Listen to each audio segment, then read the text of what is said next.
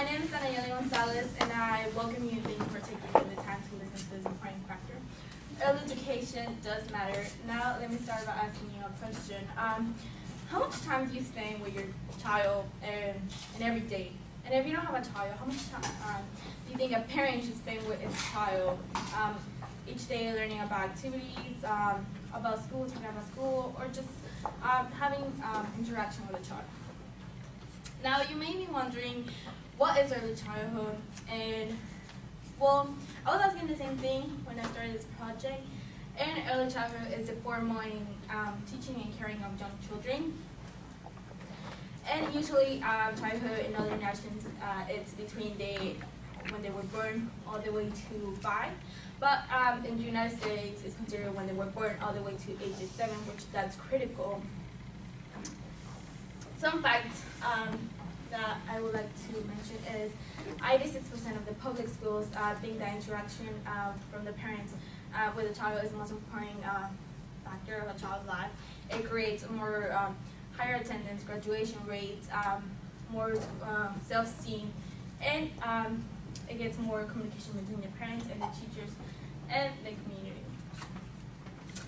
As education dollars shrink, stages programs are grappling whatever to eliminate for school. Do we fund early childhood education now, or do we pay more later? Well, I say we fund it now. Why? Well, I want to study pediatrician, and that always has been my dream to study. So I really care about little children, and I have like 2 little siblings that I really love and care about them. So for me, it's really important. As you can see on this chart, these are different 3 programs that different countries has put on. For every dollar invested from the government, this is how much the government gets back. As you can see, the participant, the society, and the government get back money from all the money they invested, which that's good.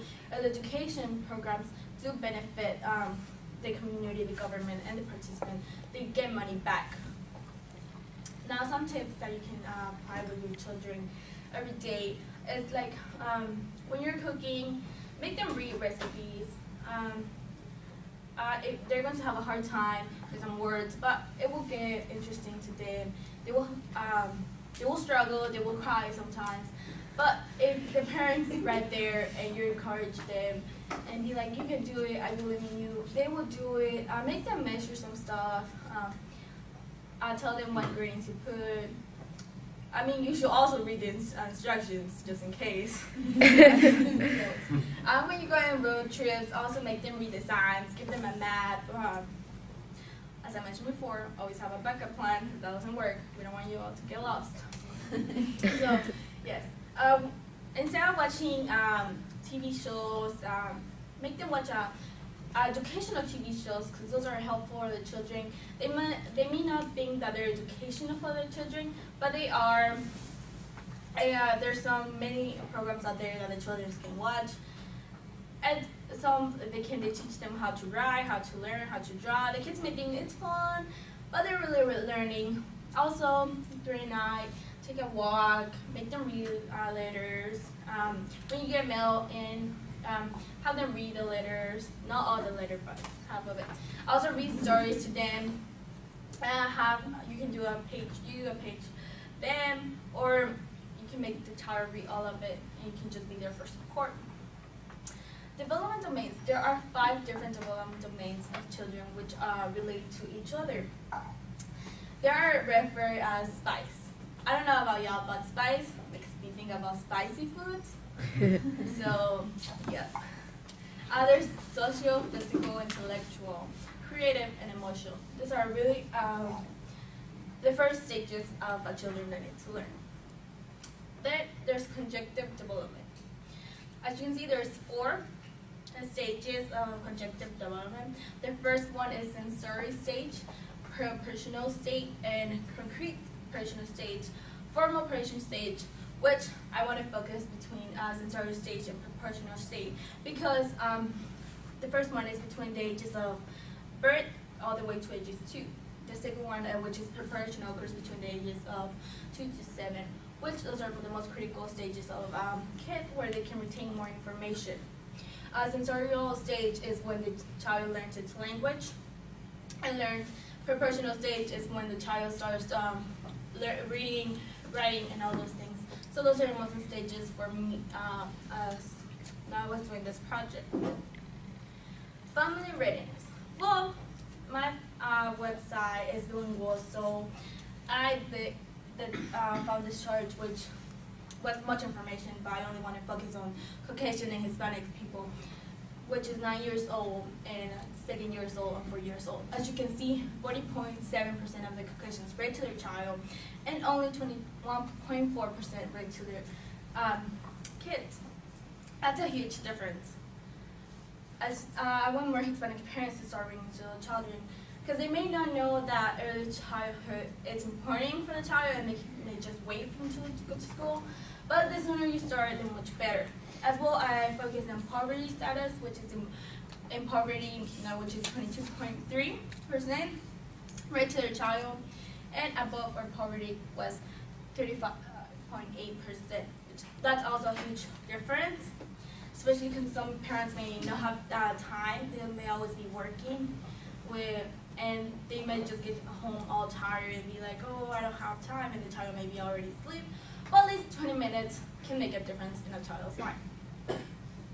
Graduation rate. As I said before, a child's life does affect how a parent is involved in schools. And as I said before, my website is Hispanic, so I want to bilingual, so I want to focus on the Hispanic and the Caucasians. 63.5% of the Hispanics graduated, and as 61.0% graduate.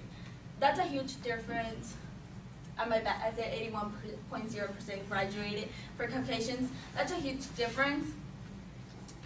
So I don't know what's happening to Hispanic parents. They may not understand English well enough, or they may not know how to interact with teachers, but that's a huge difference. And my website is trying to focus parents, Hispanic parents, to be more involved in school and talk to the parents, because there's counselors that can translate, and they will make a difference in their child's life. Okay, the process of my project. Well, first of all, I had to come up with an idea. As I mentioned before, I want to become a pediatrician, but when I got to this class, I didn't know what my plan was. I knew I wanted something to do with education and my career. So I thought it, and I was thinking about it, and then I came up with a TV show, which my friend at the bar encouraged me to do. She gave me some ideas. So I was like, yeah, a TV show, that would be wonderful. And then a week later, I was like, no, that's going to take more than 1 year. And then I was like, I should change it to a toy. And then I was like, there's already many toys out there for kids. Maybe I should focus on the parents more than the children, because there are already many programs and toys out there and resources for children, but not as many for the parents. So I decided to do like a research. So we had to do this 10-page research, which we're not used to. And I was really disappointed when when they told us, you have to write a 10-page research. And I was like, oh, yeah, they didn't mention that at the beginning of the year. So I was like, okay, so well, I can't drop out no more. So I had to do all this research. We had to research academic journals and all of that, which I really found really interesting. All of my articles were really interesting, and I really got into it. So all of that led to my website. As I mentioned before, the research was a big, huge part of that, because it helped me get all the information to put in my website, like what specific things parents or children may be looking for in a website. And then I created a feedback form, which I will get later on. My website.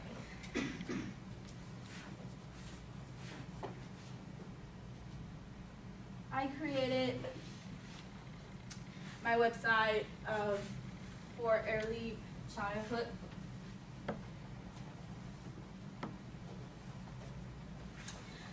As you can see, once you get here, you get to the home page, and I put a little description of what early childhood is, because every parent or whoever goes and visits this website has to have a description of what this website is about. Then I put about us, and then I went to the book section. The book section, I decided to focus on English parents.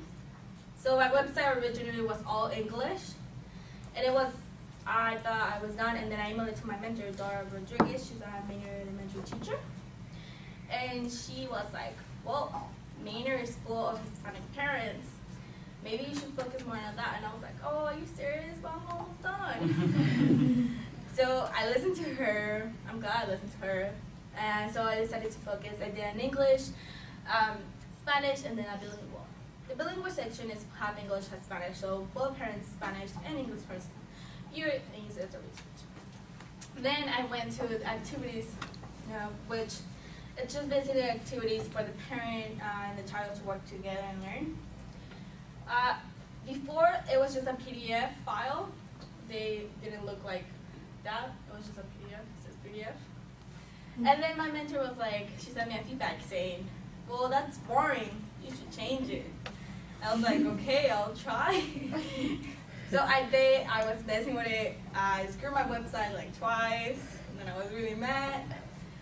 But I kept doing it, and one time I got it done. All the icons were fixed and everything, and then let me save. So I got my quit. I quit for that day. I was really disappointed. Then the next day I was like, I have to get this done. I have to fix it. So I went and fixed it, and then I went to the game section. Some parents may think that some games are not useful for their children, but it depends what type of games the child is playing.